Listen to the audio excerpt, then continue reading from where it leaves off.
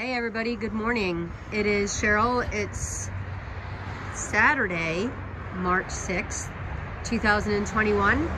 It's a overcast day here at 1030 Mitchell Bridge Road, but a great day to capture some of the updates that the JOMA team and their subs have been working on, and I'm really delighted to be able to report on some highly visible improvements that signal to our friends and neighbors that their soon-to-be community destination, shelter, adoption center, and spay-neuter clinic is going to be open soon. So here you can see that the team has poured some of the pylons to support the pergola on the outside. These are called piers, I suppose.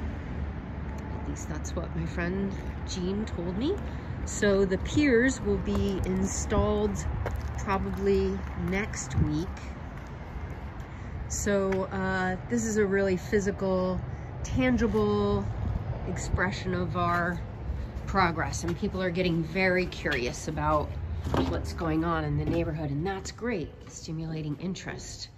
So as usual, we've got some work on the ceiling here, just clearing out some of the infrastructure to lay in the new HVAC system. It'll be wrapped and it won't be so busy up there. Get it nice and clean looking. The windows are going to be installed pretty soon in these two front offices. So the framing has been done. That's pretty cool. But I think what you're really gonna like is some of the developments out here. So again, framing in the quarantine rooms, framing for all of the doggy doors in this area, which is the dog runs. And here is one of the guillotine style doors. Dog in, dog out. This door here, the team was working on some of the transom overhangs to divert water during rains. Let's see what we're doing out here. So they cut a little access path so that electrical lines can go out on this side of the building. So that'll be happening next week as well. But perhaps more interesting to all you dog lovers is that they are getting prepared to pour concrete, and then the next step is to mark out the areas where the runs will be placed for the fencing. And then of course the dog doors installed. There's that transom up there. Pretty neat, huh? Yeah, so let's go over here.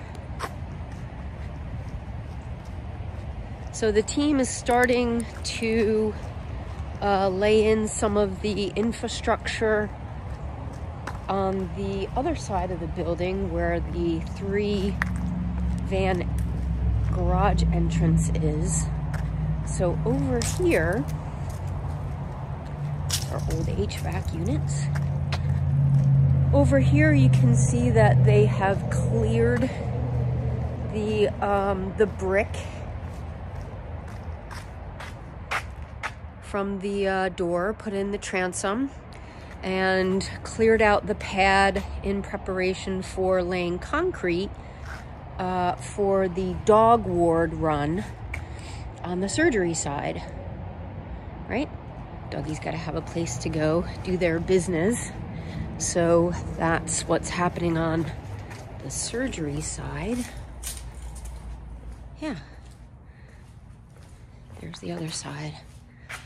So lots and lots of preparation for big infrastructure, wall movement, etc.